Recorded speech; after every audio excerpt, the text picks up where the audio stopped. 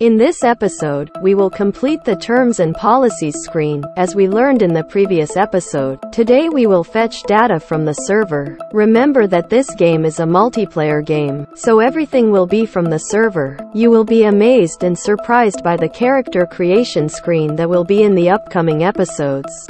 Then you will check the checkbox whether it is checked or not inside and outside the screen. If the game is not accepted, the game will not work and the user will not be able to skip the screen. Terms and policies are very important within any product you create. I won't talk much. Don't forget to subscribe and like. Let's get to work.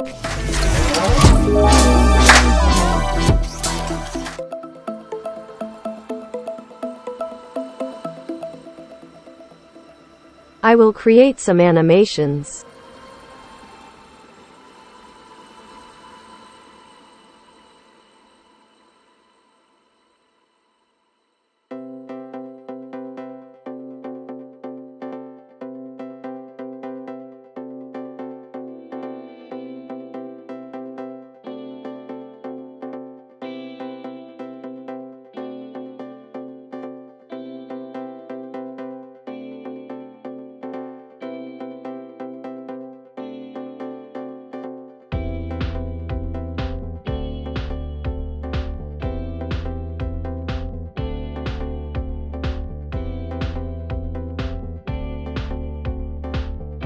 Then from the graph screen I will activate the animation using custom event.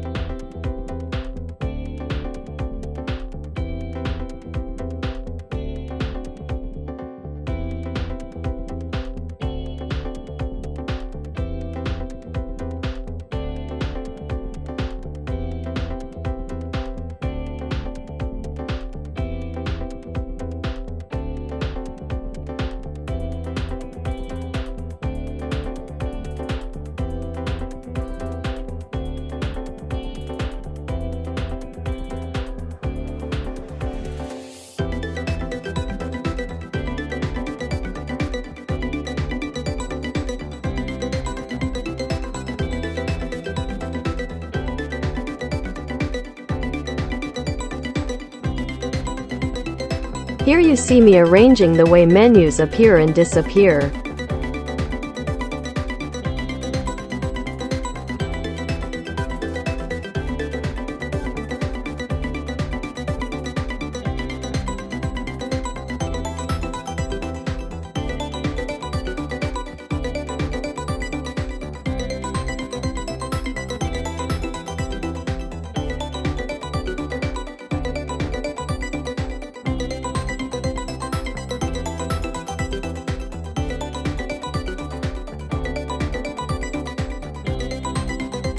Now, from the instant game, I will contact function to obtain the terms and policies.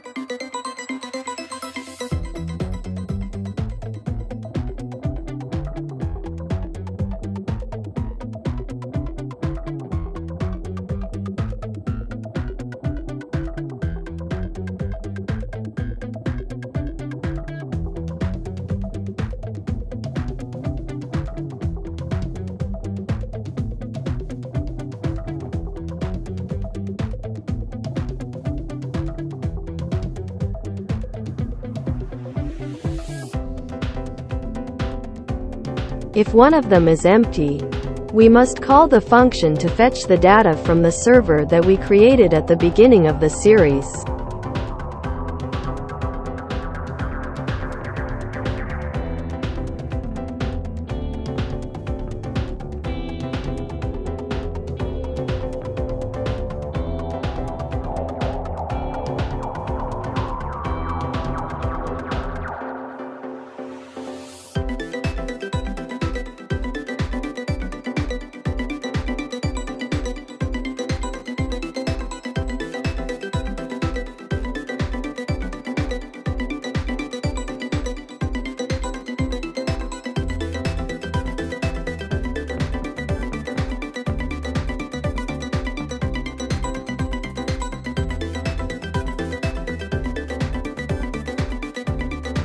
I will add a condition to know the start and end of the connection.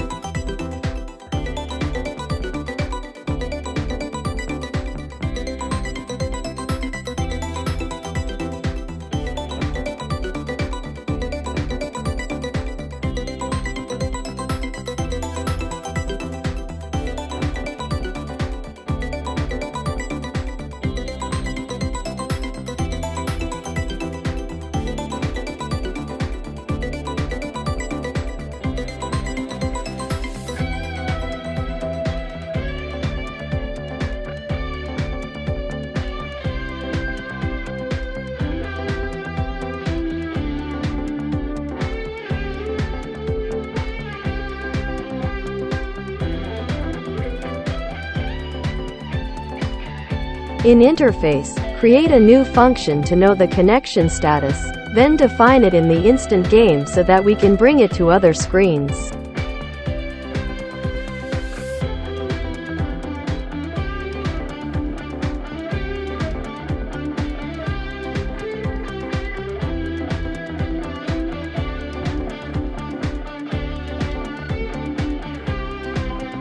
Here, create a condition to check the connection status and bring the function you created in the interface to link with the condition.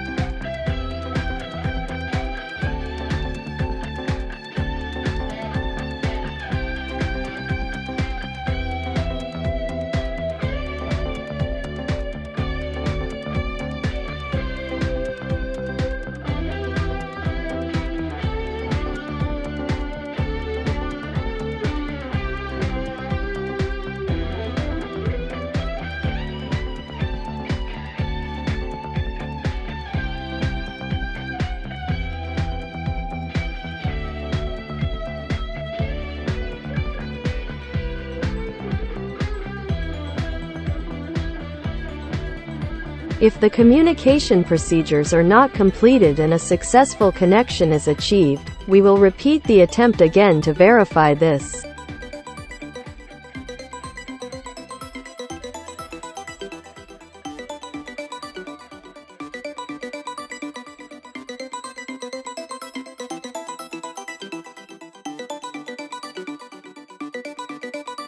If successful connection is achieved and data is available, create a custom event so that we can use it in the above to complete the chain. In the instant game, I will define the codes to fetch data from the server. Follow that with me via MySQLi. Add a new table, then fill in the blanks as shown in the image, then click Save.